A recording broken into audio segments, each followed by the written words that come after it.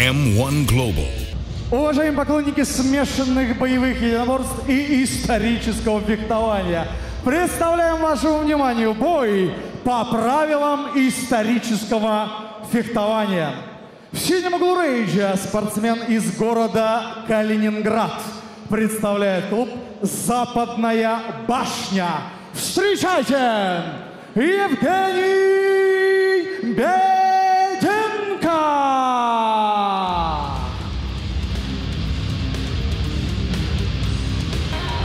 В красном углу рейджа спортсмен из клуба «Боярд» представляет город-герой Москва. Встречайте! Иван Василев!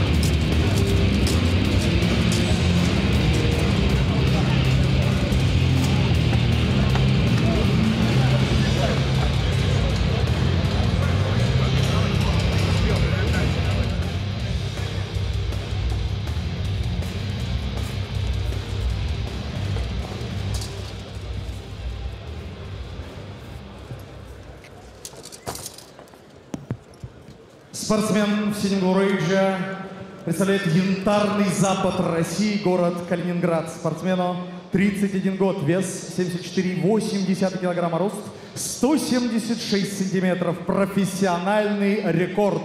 В 7 поединках всего одно поражение. Победитель турнира «Белый замок». Серебряный призер чемпионата мира «Битва наций». Победитель международных зарубежных турниров по историческому фехтованию. Рыцарь из города Калининград представляет клуб «Западная башня». Аплодисменты! Евгений Беденко! И его соперник в красном углу. Ему 32 года, вес 75,5 килограммов, рост 173 сантиметра, профессиональный рекорд. 11 побед, всего 2 поражения. Он двукратный чемпион России, вице-чемпион турнира «Белый замок», призер чемпионата мира «Битва наций», победитель турниров «Рыцарский вызов» и «Поле Куликова». Иван Васильев, Боярд, город Москва. Уважаемые рыцари, защищая честь вашей прекрасной дамы, помните о судье, он без оружия. Человек ослепительного благородства Вячеслав Киселев, Санкт-Петербург, Россия. Бойцы на середину. Итак, рыцари, правила помним, не нарушаем. Работаем 3 раунда по 3 минуты. Колющие удары запрещены, удары в парах запрещены. Внимательно слушаем мои команды, деремся честно. Ударили мечами, щитами, разошлись по углам.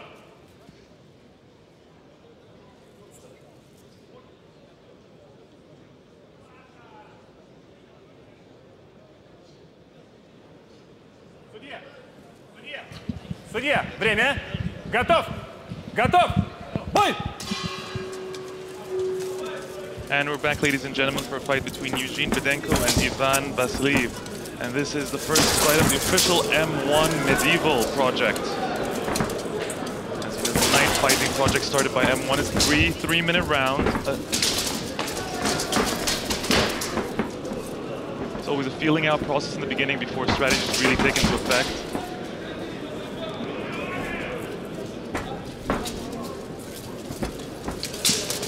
Bedenko in the red is a welterweight who represents the Night Fight Club, Zapandya Bashya. For people that have not yet figured out this out, these are really real swords. We have to put the accent that the damage are very real. The armor that they're wearing are also very real. But interestingly enough, over the past 10 years, the armor's gotten lighter. So for someone who's well-trained and has the necessary stamina, apparently, and I've spoken to several of the knights over the past few days, apparently they don't really feel the armor when it's on. And if you use it correctly, it actually minimizes any sort of trauma that you receive. They don't complain about all sorts of things like general injuries that MMA fighters get, ACL injuries, knee injuries, hand injuries. They rarely complain about such things. What they do complain about is if they don't use their helmet properly, there could be some trauma.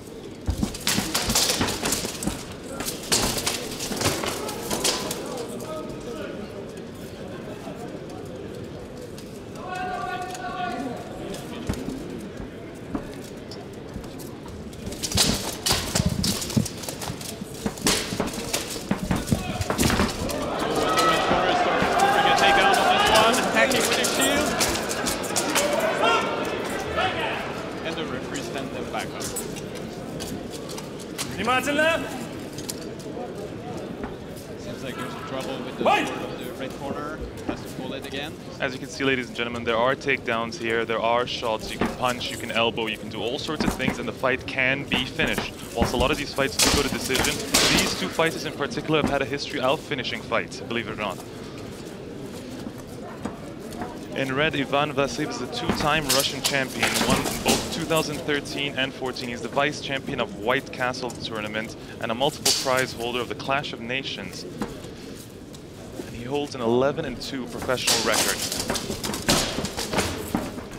It should be noted that his opponent in the red, Evgeniy, is actually slightly less experienced, holds a 6-1 record. But he's also won the Clash of Nations tournament where he's also a vice champion.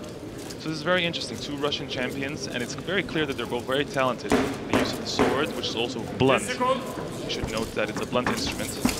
We even see the sparks when it hit. Stop! Время! Stop! That's it, ladies and gentlemen, it's three-minute rounds.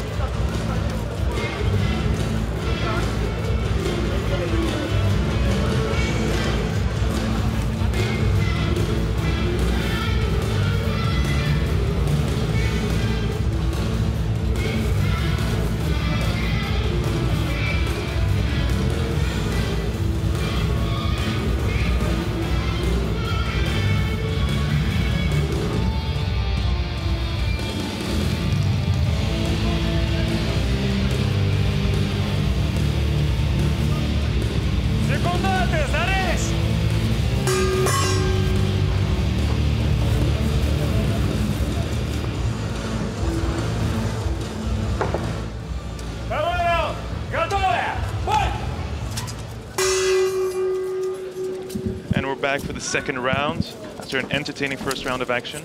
The crowd really enjoys watching these night fights. It's very new to them here, but they definitely enjoy it. These are very spectacular.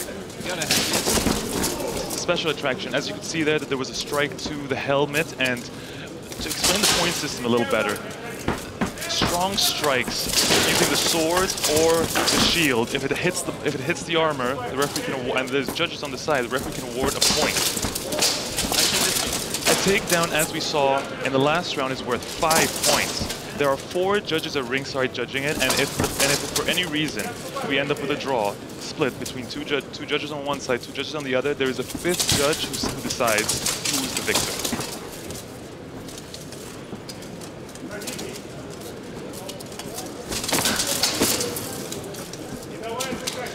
You can see the fighters are a lot more comfortable now. They're getting a little fancier with their shots.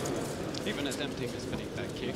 There was a spinning back kick, there was a spinning back fist earlier. It's getting very interesting now. Surprising that they can pull up these moves even though they have those armors. I guess, as you were mentioning, that the light armors are helping with those moves. But you still need some extreme stamina. You need to be extremely fit to be able to wear all that and still maneuver for like 9 minutes. It's just... It must be very difficult to breathe. I'm sure years in they're used to it. Many of these fighters have been fencing and doing all sorts of historical fencing for 10 to 15 years now. Many of them started in junior high, for instance. They take an interest in it and then it just becomes a hobby to them. I think with the new popularity of, for example, series like Game of Thrones or movies, Lord of the Rings, I think maybe the sport is now coming back. And as we see, the level is pretty high, so it's impressive to see here right now tonight in Moscow.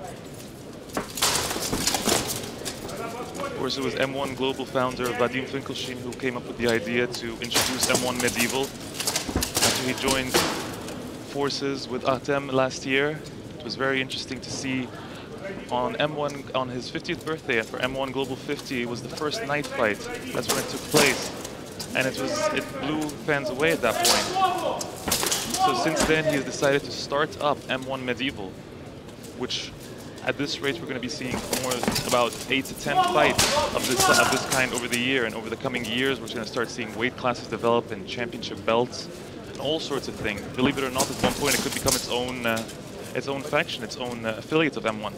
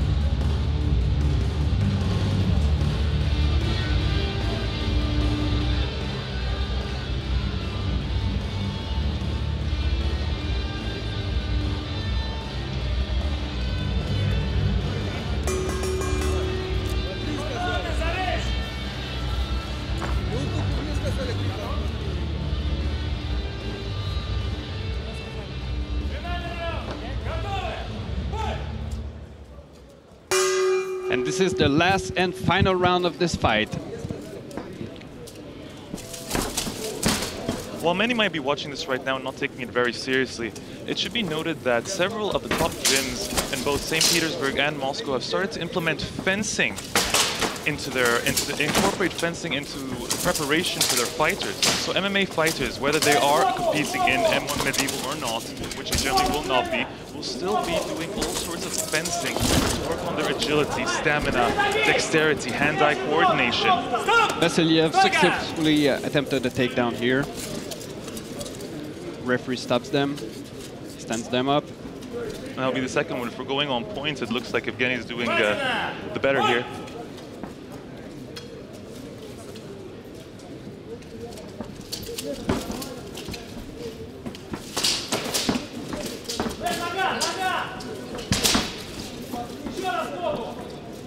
The hand-eye coordination is just so impressive. Their ability to attack and defend at once, it's just very interesting to see. For a sport that's so foreign to us right now, it's just very fascinating. Bedenko landed a good shot to the head. Seems to be resting in the corner. Will Vasilev take advantage of it?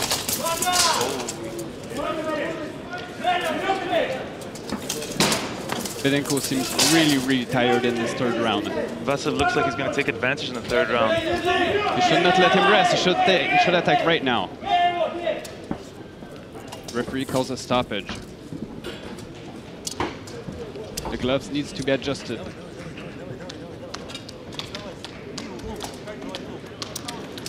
And in the other corner, the cornerman is actually using the shield as a fan for Evgeniy.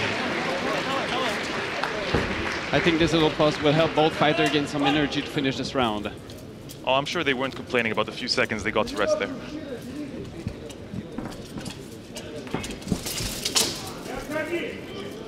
It should be noted, ladies and gentlemen, that shield strikes to the face do count for the same points that a strike with a sword do.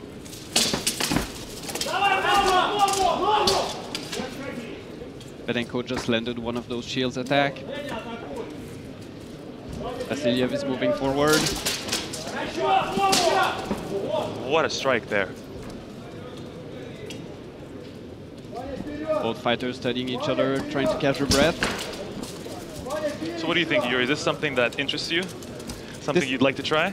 This is definitely not something I would like to try, but to watch a fight like this, for me, this is very entertaining. This is very special.